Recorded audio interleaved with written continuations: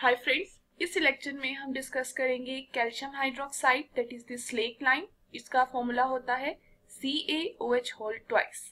तो calcium hydroxide जो है उसको आप प्रिपेयर कर सकते हैं by adding water to the quick line.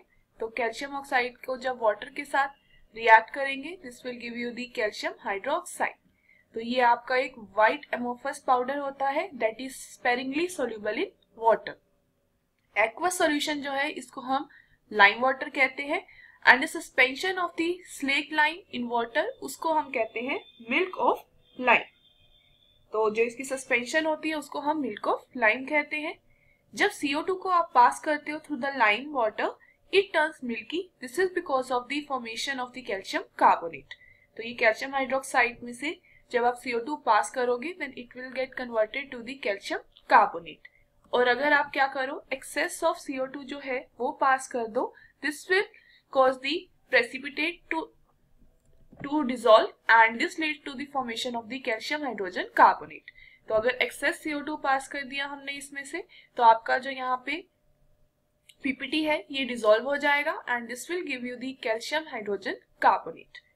Milk of lime it reacts with the chlorine so as to give you the hypochlorite which is the main constituent of the bleaching powder। तो calcium chloride बनेगा, साथ में आपका इधर ये bleaching powder का main constituent जो है हाइपोक्लोराइट यहाँ पे फॉर्म हो जाएगा जब आप कैल्शियम हाइड्रोक्साइड में से Cl2 को पास करेंगे। तो ये हमारा यहाँ पे इस तरीके से कैल्शियम हाइड्रोक्साइड की प्रॉपर्टीज थी। Now it's uses.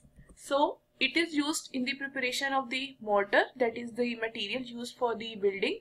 It is also used in whitewash because इसका जो है disinfectant nature होता है। इसको glass making के लिए use किया जाता है, tanning industry में use करते हैं। It is used for the preparation of the bleaching powder and it is also used for the purification of sugar। तो इस तरीके से कैल्शियम हाइड्रोक्साइड के ये कुछ uses थे। Thank you।